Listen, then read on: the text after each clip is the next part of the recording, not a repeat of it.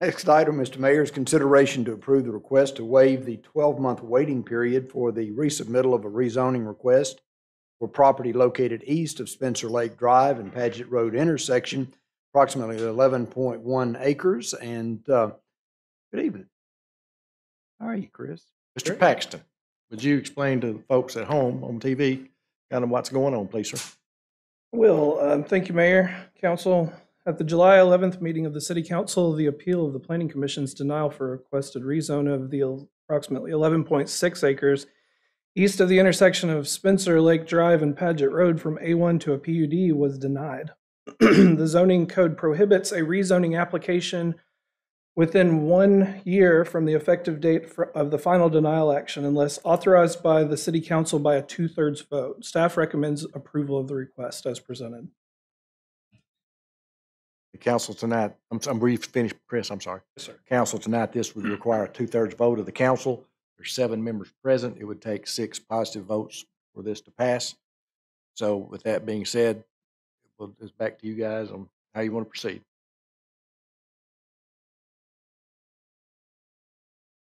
Since I messed up earlier. I'd do it if we had a question. Yes, go ahead, Ms. Okay. Chris, may I ask if the purpose of that ordinance, I'm sure is a very valid one.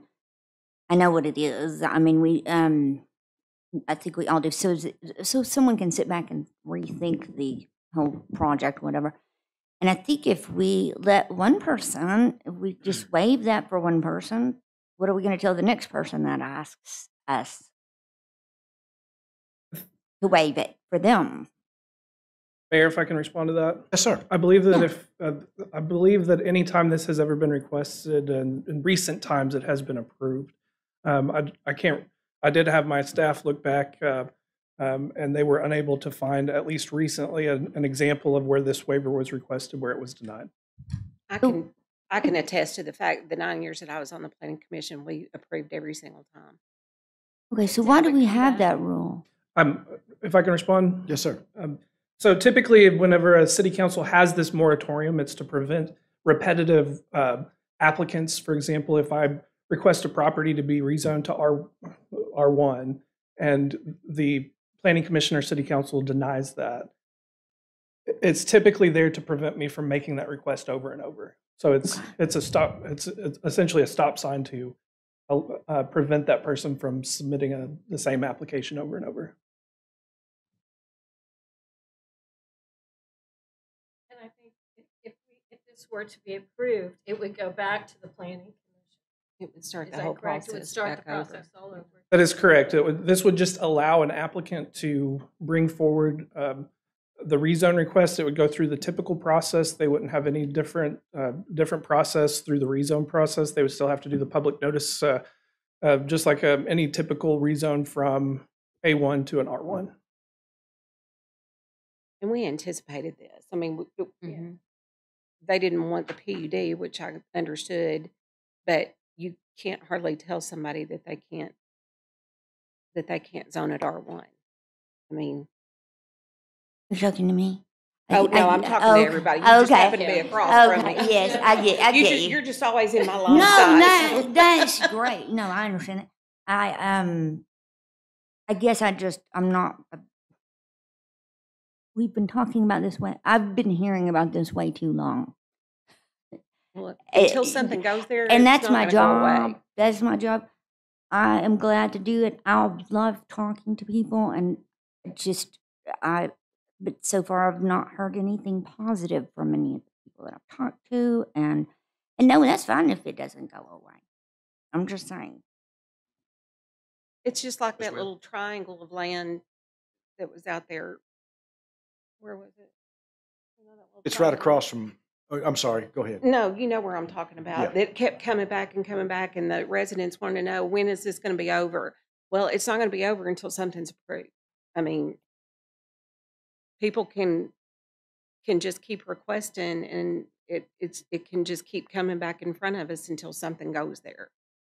So, And it's very typical for us to approve A1 to R1. That's kind of the That's not what we're logical. voting on, though. No, we're not. No. We're not But we gonna- knew that's where it was No. going. Yeah. But it talks about in here what they plan to ask for. It's part of what they've brought before us. Okay, by the same token, We're not rezoning it. We're sending it I back know through the what I'm process. saying is the land hadn't been purchased yet, so we don't know what the next buyer might want to put there. Right. They'd have to I go mean, through the because of the process. lake and all that sort of thing, it'd be great if somebody could turn it into a wetland reserve, but I just don't know that anybody that can afford 11 acres at that site to do that. So Mayor, something's gonna go in there at some point. Yes. I would like to point out that the applicant does have a representative present if you had any questions for them. Okay, it'll be up to the council, because they've had the public hearings on this. We've allowed folks to speak at the council meetings. If the council so chooses, they can allow representatives of both sides to speak, or they can, as a group, y'all can make a decision tonight. It's up to y'all. Well, Yes, sir, Mr. Go Hawkins. Go ahead. Ms. no, Isby. I was going to say, the people that have reached out to me and the ones that even reached out to me before the last meeting had said they were not opposed to an R1, which I found interesting, but they were opposed to the PUD. Mhm. So the only one that I have heard from in regards to this tonight is someone that wanted us to do a compromise and look at putting either 20 or 30 houses there.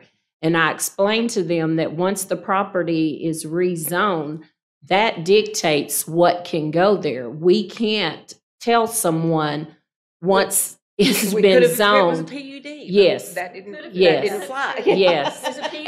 And I explained Yeah. to them, I said, I think the developer was considering the PUD as a compromise. So I don't know how many people that you've heard from, but like I said, they were all like, well, we wanted the R1 and that's what was first proposed and we didn't understand why the PUD. So now it's like it's going back to what the people had heard in the beginning, that they said that they wanted the PUD, they didn't want the PUD. So at this point, it's kind of like I explained to the one person that I had talked to that brought it up. I said, you know, again, it's going to be developed.